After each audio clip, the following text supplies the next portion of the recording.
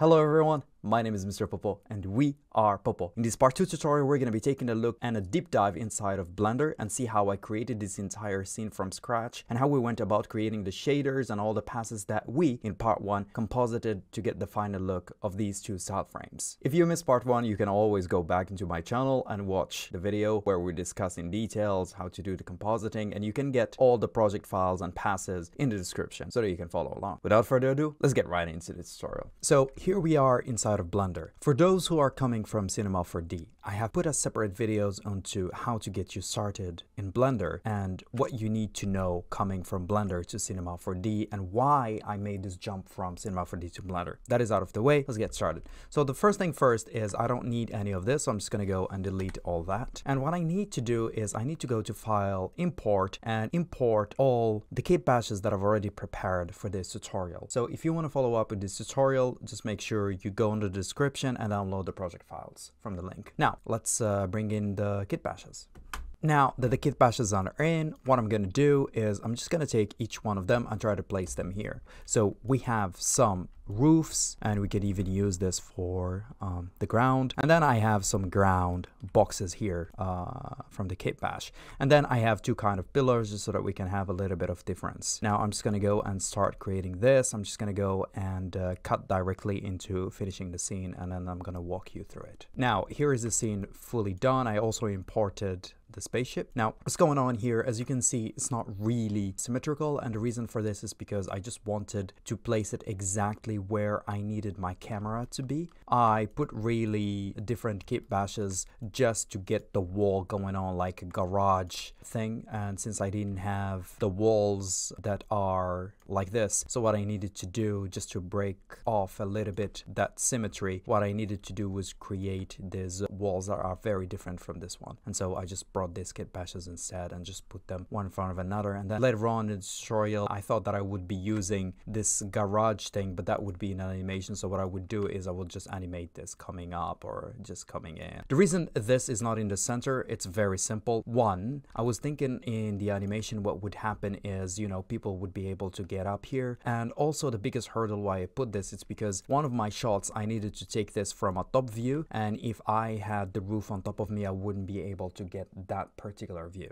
So that's why the ship is down. Now let's go and create a camera. Obviously I'm just gonna go Shift A, create a camera, or just go into add camera. It's gonna put it in the center, and all I need to do is Control Alt 0 and it'll be able to place it here. If you don't have your view framed on your camera, just make sure you press home, and then your view is just gonna, if your view is like this, press home so that you can zoom in to exactly what you're looking at. Normally if you try to move around the scene, that's not gonna snap, so we're just gonna go press N to bring up this menu. If you don't have N in your keyboard, you can just click that, go to view, and make sure you go to camera to view. Now if I try to move, the camera is actually going to move with me, which is pretty amazing. Now I'm just going to go and try to find exactly what I want. That's great. I'm going to go inside of the camera properties and make sure that it's not 50 millimeters. I want something that is going to bring me that poltergeist and that microscopic view and make things look way bigger than what they are, and that is something that is like 150 or even 105, and that would bring you that view that I was discussing on part 1 of this tutorial. Cool. So this is like a poltergeist view kind of. I'll just make sure that I frame it correctly. I think this would do. I'll just zoom in a bit. Cool. So this would be something that I would go for. All right,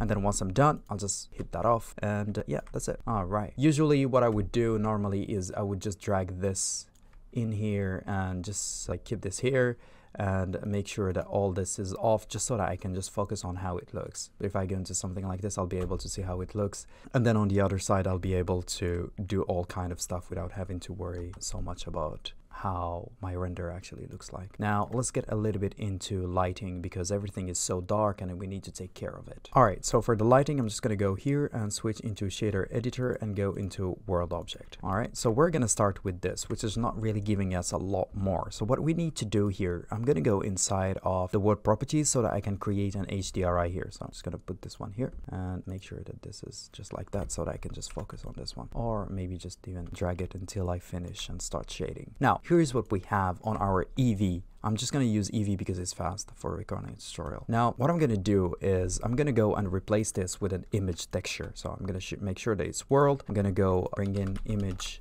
texture. Also, you can get this by going to add source and then image texture here. But Shift A is kind of a shortcut for this one. Now, inside here, I'm just going to go and put this color here. It's going to turn to black because there is nothing loaded in. I'm just going to go and load in an image that I use for this one. Cool. Obviously, I'm not going to be able to see much here. So I'm going to do Control T. If you don't have Control T, make sure that preferences add-on node wrangler is on so that you can get this shortcut. You could create it if you want. It just takes a lot of time to do it, while you could just shortcut it. Now, normally you will see the normals, but since this is an HDRI, it doesn't make sense that it's normals or UV. So I'm just going to go into the generator, into the actual UV. Now, if I rotate, you'll be able to see this rotating. Cool. So I'm just going to make sure, I think this is way too high. So I'm just going to go and make sure that it's somewhere around here like this. So I'm just trying to get the right lighting here. So this is all about feeling, and this is what I talked about. This is it. Cool. So this is something that I would be kind of okay with. I like it. But my problem here is that I can see my HDRI and I don't like it. So what I'm going to do, I'm going to go inside of even one of the things, I'm going to increase the reflection. So I'm just going to put this on. So the reflection is better. And I could even have refraction if I want. I can have ambient occlusion to have just better shadows. One of the things that I need to go is film and then do transparent, and now everything is just going to be transparent, which is perfect. Cool. So now when I render this, I won't have that thing in the background, which is exactly what I want. Now let's see how I created this shaders. Normally when I want to create something metallic, it's pretty simple. All I need to do is, for example, select this. I'll have this metallic. I just created a new one just so that you can follow with this tutorial, and whatever this material we're going to apply, you can just apply it to everything else. Here in principle BDSF, to get something that is reflective, all you need to do is increase metallic into 1. Now we increase the metallic into 1, but everything is just reflective, so it's not really nice. What I need to do is, if I could have a little bit of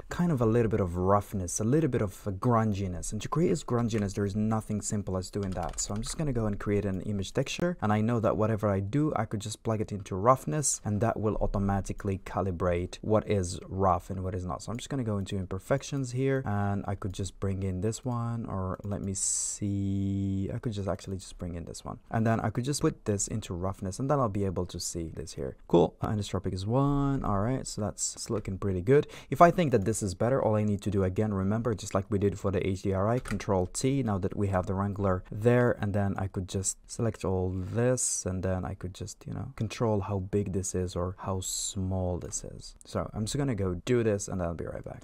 Alright, so everything is applied into the scene. Unfortunately, in Blender, there is no shortcut that I know of. So if you know how to apply the Blender material to all of these at once, please let me know, because so far, as far as I learned, you have to do this manually. Now, what I'm going to do is, instead of repeating this manually every single time, I'm just going to create all the shaders here, and then when I create them, it will apply to all of them. So let's create the techie shader. So the first one, image texture, bringing it here. I'm going to go into substrate texture, and this is a Toros Kose pack, so you just can get it. It's pretty cheap, and I'll just put it here, and then everything will just update. So if I try to go like this and put it at home, just put it home. Yeah, cool. So it looks pretty good, and then I can just render this. Cool. So this is when it comes to techie. The next thing that I need to do is called wireframe. I'm just gonna put wireframe here. Pop up. There we go. Wireframe. Then I can have this ready to go for wireframe. Next one I need is a little bit of masking. So for example, for this one, let's just say that we want to apply this, but we don't want to apply this to all the sides, and we just want to have that mask noise that we created, that pass. So I'm gonna create a new noise texture. I'm just gonna go and put the noise texture here. I'm just gonna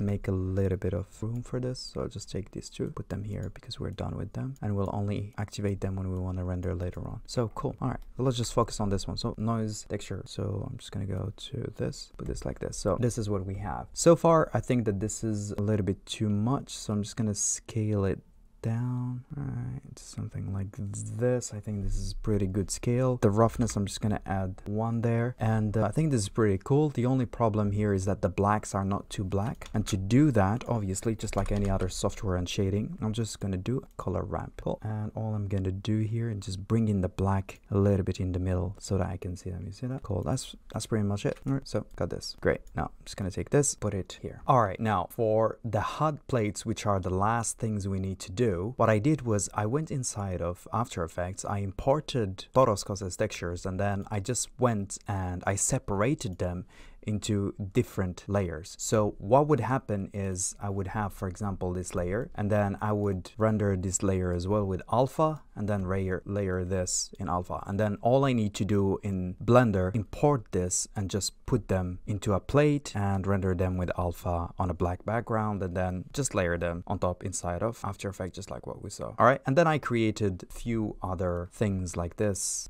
All right, and then this. And then I just layer them on top inside of Blender. Now let's start by bringing in the floor and the roof textures. And for that, what I needed to do was I went and I created a plane. All right, and then I scale it holding S. I scaled it up, and then I went inside here and then brought it a little bit on top. Cool. Now all I need to do is go inside material, which is here, and then make a new material, and then I'll just go in here, make a new, and normally if I just turn it on, this is what I'm gonna have. I could actually just go here and just put this just so that we can have an idea of what's going on. Cool. Now inside of here, I don't need any of this, so I'm just gonna go and delete this. And what I'm gonna do, I'm gonna add an image texture here. I could actually add an emission. All right, so just put the emission. Now it's just gonna be lighting everything. Now I want this emission color to actually be part of this picture, and then inside the picture I'm just going to go and bring in one of those pictures that we talked about. But first let's start with the techie, and I'm just going to go and rotate this 90 degree, like this. Cool. Now the emission is a little bit too low, so I'm just gonna go and try to increase this a bit, something like that. Cool. Now if you don't want to render this alone like this as a plate alone, what you could do is we can just delete this, bring in that principle that was in the beginning. Cool. Do it, and then I'm just gonna go and put this on base color, and then I'll be able to see it, and then I'm just gonna go and put it on emission. So now I see it a little bit, so now I could add a little bit of emission. But the problem with this one is that it's not really transparent, and to get the transparency, all I need to do is just go and put it on alpha. So all I need to do is go back in here and switch this into alpha blend. Now I'll be able to see through it. All right, so that's how it's done. Now I could just go and duplicate this, so Shift D, move it alongside this one. Great. And then all I could do is take both of this, Shift D, and put them on top. All right, if I needed like a below view, that's how you could actually have that. Great. Let's go back into the camera. This is looking great so far. Now the only problem that I'm seeing here is it's a little bit too dark, so let's just go and light this up a bit. So the first light we're gonna try to create is a little bit from here, so basically like the 3-point lighting, but we're just gonna add a little bit more lights just for the details of the render. Not realistic, but again, this is a cell frame. So left, right, top, and in the back. Cool. So I'm just gonna go and make a new light. Just gonna put an area, put it up, and this is where two scenes will make some sense. So I'm just gonna go here and drag this, go into the camera here, home. That's great. Now I'm just gonna turn this off, and then I'm just gonna go and put this a little bit up, direct into this, increase the size here, then increase the size here. Cool. And then just bring it up a bit. I think it's rotated a little bit too much, so I just want it to be able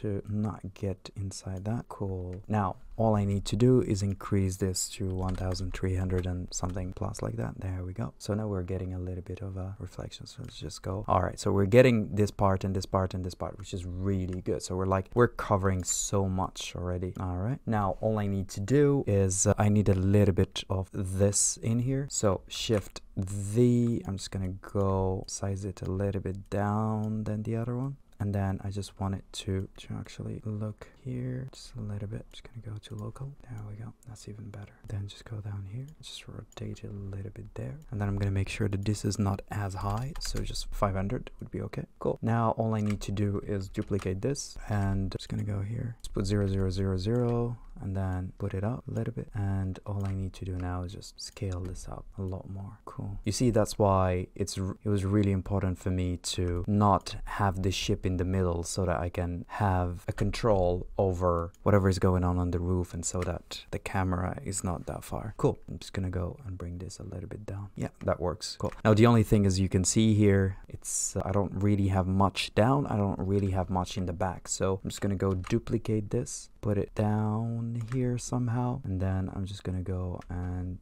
this. Don't make it too much, just make it a little bit. Cool, because I'm just trying to get a little bit from the bottom here, and I'm just going to reduce this quite considerably here. So I think just 250 is okay. All right. Now, the last one I need, and this is just because I don't like my models to not be lit from the back, because I like to have that little bit of wet shape. -90. Great. And just put this in the back. All right. And just turn this up a bit here. Cool. So basically that's all going on in here. The one thing that I could add is just duplicate this. If you deem it necessary, is duplicate this and actually just rotate it this way. But it's up to you. And then you just drag this up here, drag this up here. Again, we're just trying to go for the mood that you want. So you don't really have to follow this tutorial step by step exactly. So you just go for the mood that you want, and then you can just go to a 500, for example, here. Cool. So this is how you can light this. Now that we finished with the lighting, all we need to do is get those orange tech HUD. So for the orange HUDs, what I actually used to do, because I wasn't very knowledgeable in Blender, so what I would do is I would create, for example, a plane, and I'll just take the plane and let's just say we put it into 90 here, 90 here. And then what I would do, I would actually go into the file and right click it, and then I'll see whatever 1920 for example here, and then I would just go literally and try to put the same thing, and then I'll just go and put a 0.8 here.